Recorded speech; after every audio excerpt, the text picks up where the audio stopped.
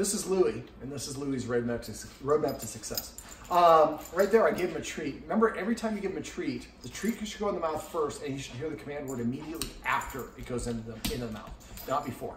All right, so he's a great dog. Telemarketer probably, but he's a great dog, but he, as you can see here, he just doesn't have any boundaries, and he's a little bit impolite. It's not that he's mean or I don't assign it as a negative, as he's a naughty dog. He just doesn't know any better. The Guardians have done a great job of exercising better than most of my clients, have more rules than most of my clients, but still needs more. So we're going to talk about all the things, we're going to try to summarize all the things we talked about in the session. So we first talked about exercise. We can set him up for success. We have grandkids that come over. And so when the grandkids come over, if we have an exercise in first, he's going to unleash that energy on the grandkids. Sit. Sit. So what I would do is, what I recommend is starting an exercise journal. So basically get a notebook, write down the day at the top, write down the time and how long the walk was, 30 minutes. And then a couple hours, and then you feed him breakfast, write down that. A couple hours later, he starts pawing at you. When he does this sort of thing, I mean, I have treats here, this is a little different, but he comes and mouths you, grabs your arm or something like that, or barks at you. He's being rowdy. Instead of saying naughty, we should interpret that as his way of saying, I have too much energy. I need to burn off some of this excess energy. And some of the ways that we can do that would be to throw the treats up and down the stairs like we talked about. Remember, each down, up is one. And assign a funny command word. Going down, we say lobby. Going up, we say penthouse, or whatever the word is you want to call it. Stream and mountain or whatever. All right, so the other one is chasing the laser. Another one would be fetch, which he really likes, fetching. When you play fetch, make sure that he drops the ball and sits before, at first just drop before I pick it up and throw it. Once he's consistently dropping it, then we want to basically, there you go, buddy. That's a good crash. So try not to say good crash, just say crash.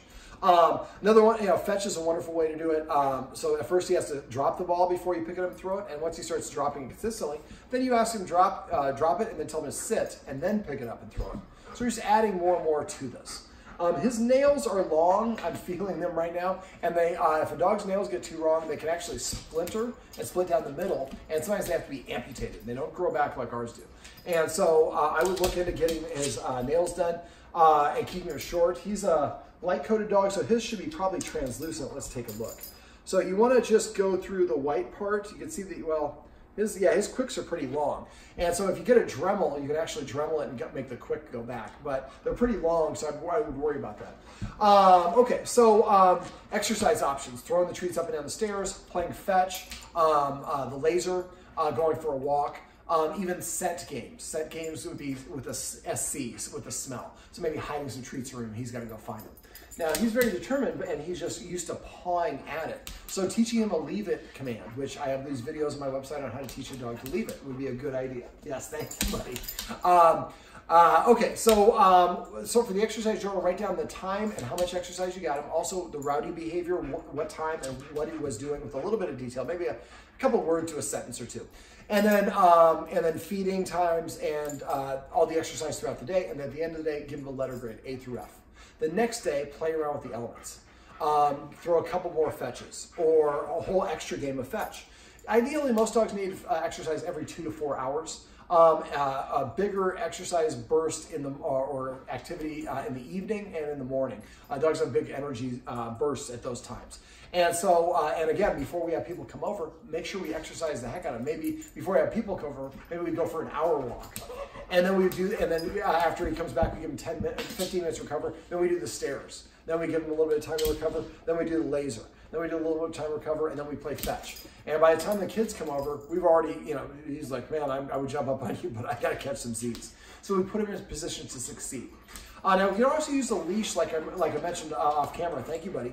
But we don't want to use the leash unless we need to. I would prefer that you create the scenario that we have in the video above of making the entry to the dining room a little bit smaller so that grandpa or anybody, and you guys should take turns practicing enforcing the boundaries. I want to listen to both of you guys.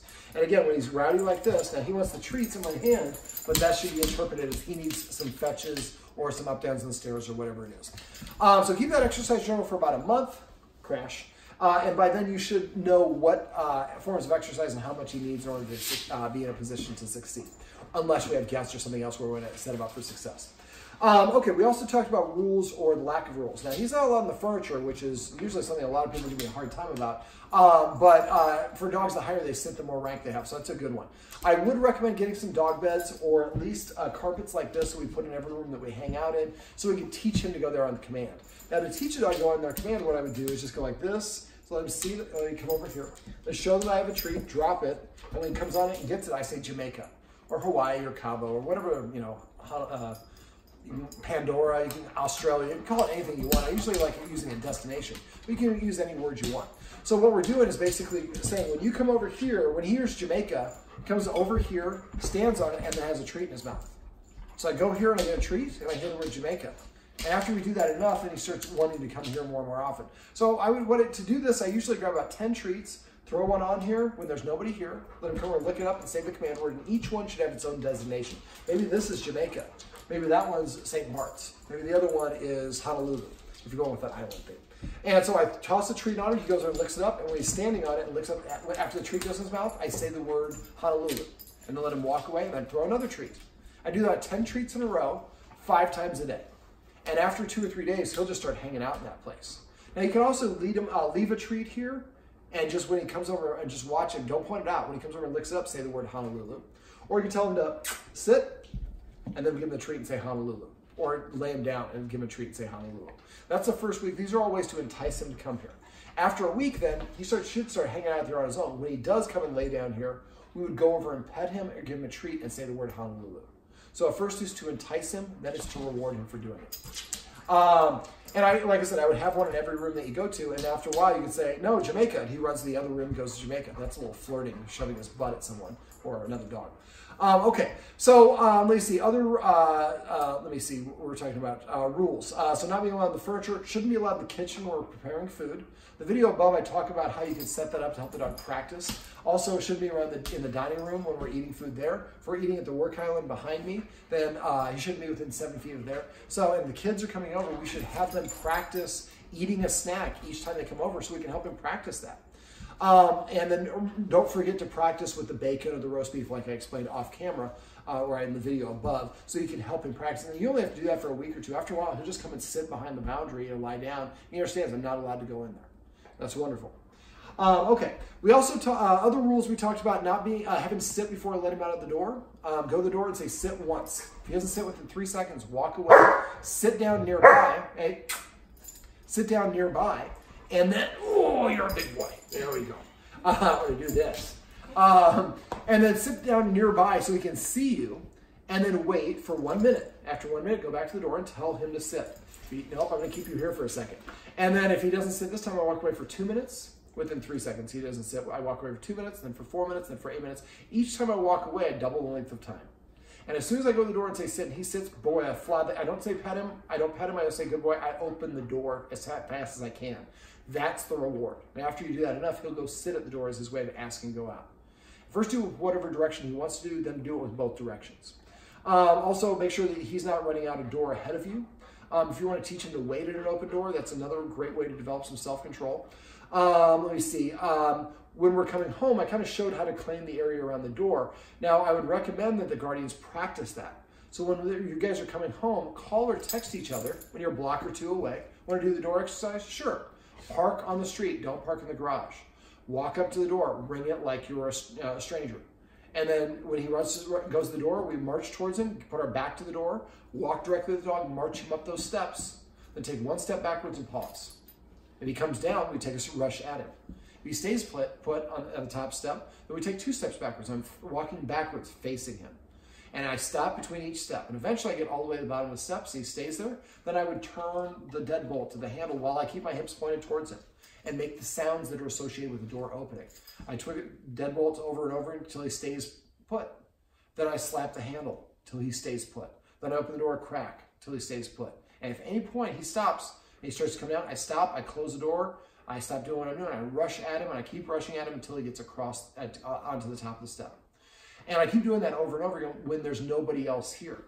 Or when it's just one of us. Now, something else you could do is every once in a while when you're hanging out with your dog. That wasn't a great knock, but you see the response that we got from him. So normally the ding dong of the doorbell happens and then I go to the door. Or I hear the knock and then you guys go to the door. See, he's looking at the door. Well, if we do this, even if he sees me do it, nobody's coming through the door. So that's that flirting I was talking about. So basically, that's actually, he's trying to have fun. He's trying to play with me. Some of my clients actually will hire a kid in the neighborhood. Hey, everyone, what's going on? When you're coming home from school, can you walk up to our door and just ring the doorbell when you're coming home from school? The kid's like, are you serious? Yeah. And when the doorbell rings, he barks and runs to the door, but nobody else gets up. And nobody comes in through the door. And again, this should be interpreted as I need some exercise. But then he's like, well, doorbell, it just rings now for some reason, for no reason, and I'm not going to go get it. And then when it does ring, and it's a real good guess, we're not using the doorbell is not something that's triggering him to get all worked up. Okay, so let me see. We also talked about petting with a purpose and passive training. Petting with a purpose is like this. He wants my attention. Well, I would have sit. Hey, sit, sit. I prefer to pet under the chin. We can pet anywhere, just avoid patting on top of the head. And I'm going to say just the word sit. So I say sit when he demands attention from me, I tell him to sit. If he sits, then I reward him. If he doesn't sit within 3 seconds, then I move away or do something else. I don't get mad, I don't yell, and I certainly don't repeat the command word over and over again. What I'm saying is when I ask you to do something, if you do it once, you'll get a reward. If you don't do it right away, I got other things going on. And after a while, you know, if you're this is kind of a form of playing aloof, which is definitely something you guys should do. Well, if I don't sit, he just finds something better to do. Okay, he said he wants more milk bones. No, don't give him milk bones. Milk bones have yellow dye number 5 in it. It's a known carcinogen. Will give your dog cancer. But basically what we want to do is we want to set him up for success by teaching him the behaviors that we want. So if he comes and nudges me and he demands attention and I pet him, I'm rewarding that and I'm telling him, yes, you're the boss of me. So instead, when he nudges me, I give him a counter order, tell him to sit. When he sits, I pet him under his chin, say the word sit and only the word sit. I can pet him as long as I want after that. Now, if he's already sitting, I ask him to come and sit over here or ask him to lay down. He has to do something to change his state or prepay for that attention. That's what he'll start doing. He'll start coming and sitting in front of you saying, I'm sitting, can you pet me? And we definitely should do that as much as possible. If we don't, then he's just going to go back to pawing at you or scratching you or anything else. Louie? Now, I'm not going to give him a treat because that would be rewarding him, but a dog cannot sniff and bark at the same time. So if I'm holding treats in my hand, he can't bark. He's probably going to paw at it and bite my hand. So but we're not shushing because, and remember, any attention is good attention. Sit. Crash. Using fun command words can provide extra motivation for your dog. So I would have, since we have a lot of grandkids, I would have, every time we teach a new trick or a new command or whatever it is, tell all the grandkids, maybe just switch families if we have multiple families of grandkids, I'm guessing we do. Okay, we need a word that means to lay down. So I want all the kids to come up with a word and then tell mom and dad, and then mom and dad will tell grandma and grandpa, and then grandma and grandpa will decide which word we want to use. And eventually each one of the kids has a word or two that is a dog command. That makes them more engaged with the dog. And it's just kind of funny, especially if you use funny command words, because dogs can make a facial expression. If I say crash and my dog flops down, it probably makes other people laugh and smile. It does, and it motivates the dog to want to do that. Now, when the dog does come up and starts sitting down to prepay, we want to make sure that we are recognizing and rewarding that. Otherwise, the dog will go back to doing what he used to do, which is what he's doing now. Crash. That's passive trade, which we're going to talk about in a sec. So basically, for petting with a purpose, if he tells me what to do, nothing happens because I don't recognize him as a leader.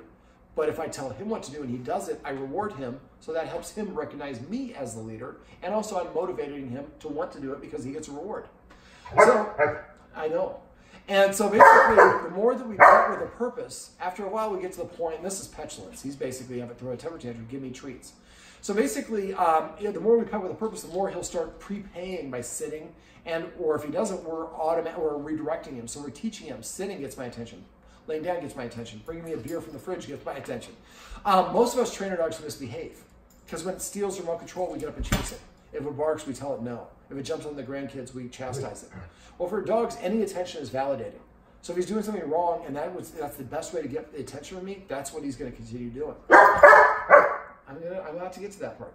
But when we do petting with a purpose, now we're teaching him these are good things that you can do that will get my attention.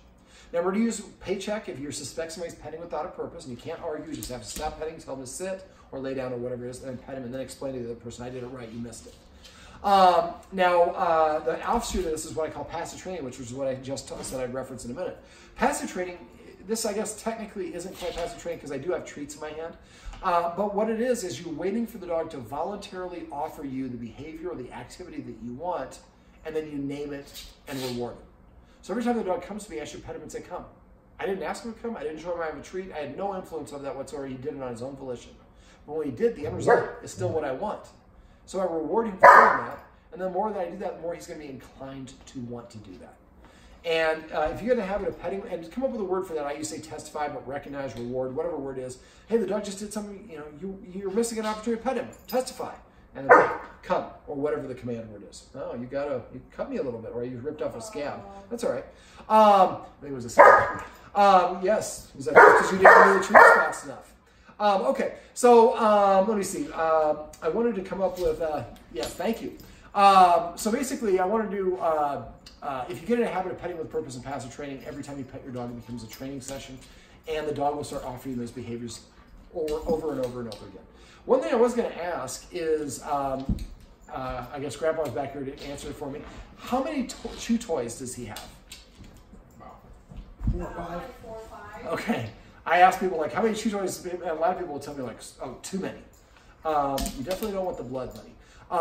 Somebody asked me once, I heard once a dog takes blood, he's bloodthirsty. BS. So basically, your dog should have a minimum of 20 toys at any one point. If I don't have something to chew on, I'm going to chew on the human. I'm going to, you know, chew the scab off or whatever it is. So, and when dogs get stressed out or are bored, they like to chew things. So, unfortunately, you're fortunate that he hasn't chewed the wrong things, because usually they just start chewing your furniture. So, things that I like to get dogs to chew on: antlers, nylobones, real bones. Your dog can have bones as long as they're not cooked. If they're cooked, they can break off and cause damage. I also like a water buffalo horn. That's a very robust, it'll be an expensive toy, but it'll probably outlast the dog. Now, it'll smell a little bit the first week or so that you have it. After a while, it won't smell, but he will love chewing on that. But getting him appropriate chew toys, you can get him some plushies and some tug toys as well. But you want to get, and I usually avoid squeakers, but you can. But giving him a plethora of toys to chew on gives him something to preoccupy himself and keep himself in control. And like I said, 20 is what we want to get. And for nylobones, everybody gets the nylobone that looks like the skeleton bone that actually doesn't look like, it's not, we don't have any bones like that in our body. Regular bones are going to be long and oval and and be hollow. So basically, when you get one of those, make sure that, if you get the nylobones, come in different flavors and different shapes. So when you get I would get a barbecue one, a bacon one. I have one that looks like a forearm, one that looks like a dinosaur of some sort, one that looks like a donut, one that's the letter Y. They have all sorts of different shapes and flavors and colors. So get a variety of those. And then you also might want to get him some ingestibles. So ingestibles would be like bully sticks, cow kneecaps, cow ears, tracheas, cow cheeks, cod skins, chicken feet, duck feet, turkey feet, and heads. All these things are great things for dogs to chew on. You should not give your dogs raw hides. They're soaked in bleach, ammonia, and a lot of other nasty chemicals because the dog ingests them. Studies show that they can actually lead to some health problems. One in every 2 dogs dies of cancer, and so most of it is what we feed them. A couple treats never to feed your dog. Milk bones, like I mentioned earlier, have yellow dye number 5, which creates hyperactivity and has known carcinogen. FDA won't allow it for humans, but USDA has not allowed it. Snausages, S-N-A-U-S-S-A-G-E-S. Milk bones, I mentioned. Pepperoni, Beggin strips. Those are 4 of the 5 most popular types of dog treats, and all of them have a known carcinogen in them. Now, things that help prevent would be carrots, have a known cancer-fighting ingredient to them, and broccoli florets, which is the flower part at the top of the broccoli stalk. So I give my dogs a carrot as a bone about every other day. It's dense, they can chew on it, and they can eat it, and there's a little sugar in it. And I also give my dogs the broccoli florets. I usually demolish one of those on top of my dog's food once a week, just prophylactically to provide something to help fight cancer. So one of the other rules, speaking of eating, should be the human should eat before they feed the dog. Yes, I know he says he likes the chicken. But basically, when we feed him, dogs eat in the order of their rank. So we should eat something first, and then you would not. Actually, what I would do is I'd put the food down in the kitchen where you feed him, and not allow him in the kitchen the same way we did that activity in the video above. And then once the food's down, then I lean against the counter and I eat something in 5 more bites because I'm the leader. Dogs eat in order of their rank.